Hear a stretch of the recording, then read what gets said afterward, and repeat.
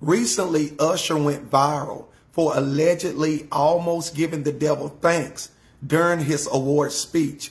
Watch this. Very honored to be able to receive this amazing award from the devil. And right after he caught himself, he went on to say, from the depths of his soul. From the depths of my soul. As you all heard in the second video clip, he said from the depths of his soul. For instance, let's just say he meant to say this at first. Now, my question is, would this be enough evidence to rule out the fact that Usher, especially recently, has been showing his alliance with the prince of this world? This represents the prince of the air. And when people do this, they are showing you who they are in alignment with. See, Usher is just like all the other artists. Do you all remember Ice Spice? She recently went viral for doing this right here.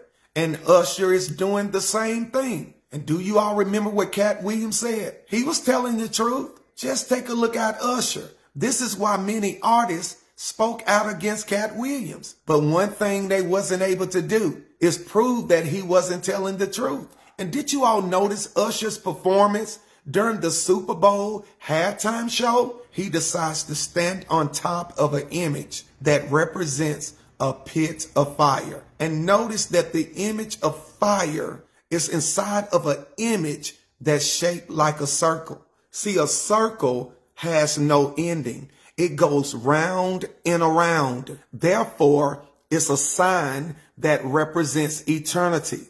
So they are depicting this as eternal fire.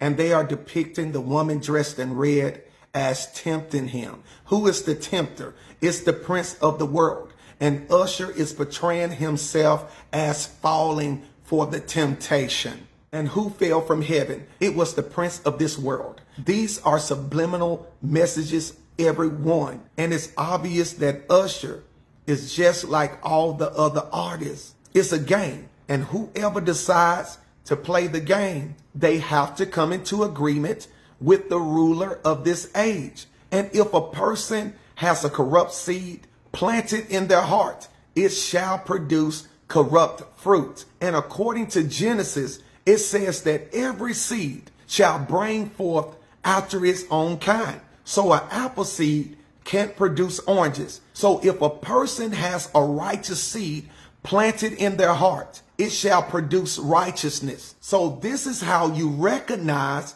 whose side they are on. So this is why it's so important to watch and pray.